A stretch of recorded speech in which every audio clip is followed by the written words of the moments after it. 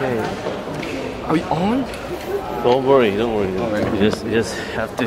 Yeah, alright. So you just look at the camera for a few seconds. Okay. And then I'll begin. Alright. Hi. No, sorry. Hi, welcome to the National Critics' Choice online news of Hyatt, the Hyatt hotels around the world. And I have a good friend here who represents the Black Shirts, a new jazz band here in Singapore. They just performed here at Esplanade. And this is Sekai, the band leader himself. Yeah. Hi. And Sekai, tell me, what makes you call yourselves the Black Shirts? I mean, a lot of people have been wondering, what are the Black Shirts? And who are these people? Tell me more about it. Alright, so basically the Black Shirts, right? We're this band, right? Then we formed out of this program called the Bright Young Things program, which is held by the Esplanade. So what they do basically is you have to pass auditions to get into this program. As this is age limit, like for youth.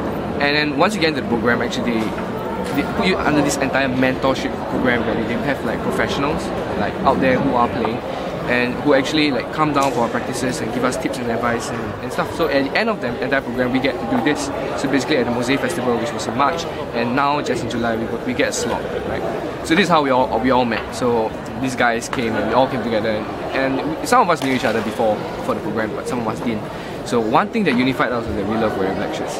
Like, don't ask me why we love wearing black shirts. I mean, okay, wearing black shirts is something like a lot of the youngsters like to wear black shirts now. Really? But the interesting thing is that okay, I just graduated from poly, but in my entire like last year or so, I never wore anything except a black shirt. Really? Every day, without fail. So does black represent some kind of like a classic?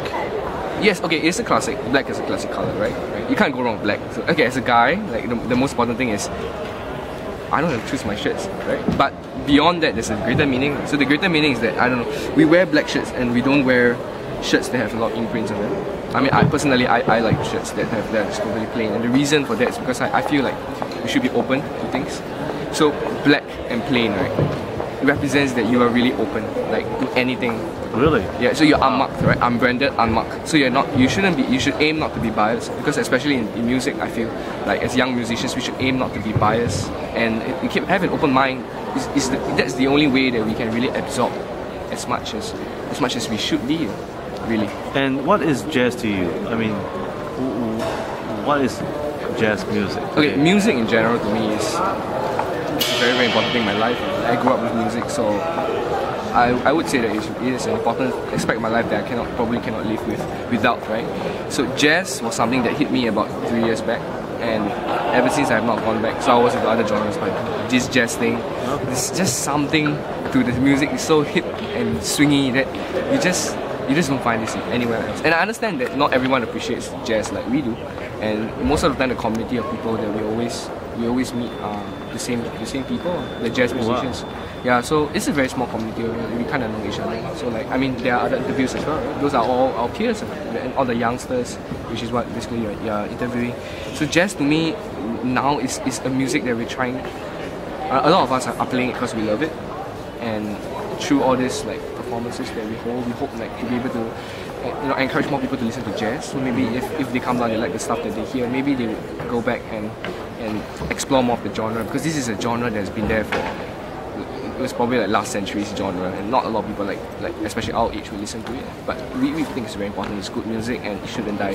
So when did you discover that you had a knack for jazz and music, and even playing an instrument? Was it something that you grew up with, or it just came to you naturally? Well, I guess there are musical influences. Like my dad was a very important influence. He was always into music. So from then, of course, you always see your dad strumming a guitar or something, you'd be interested.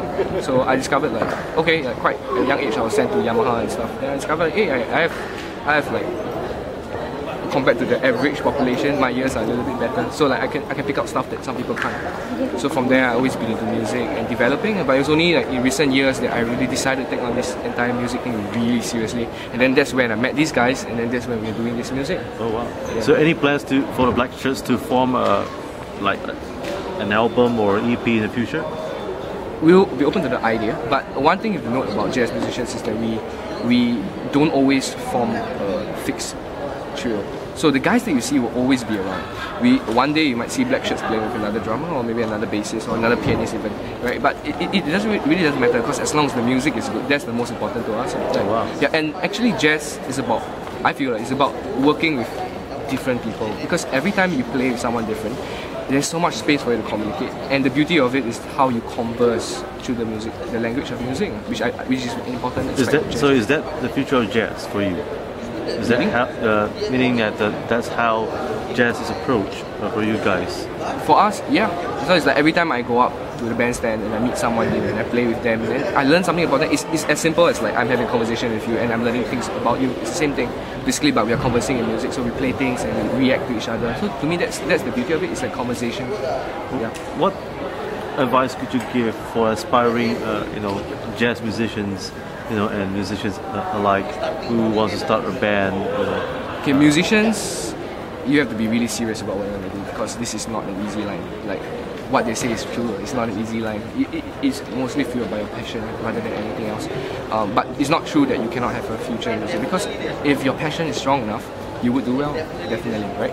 For jazz musicians, I think the most important thing that we should all actually be doing is, once we're sure that we're serious about this genre, we've done our work, we should go out there and meet as many jazz musicians as possible.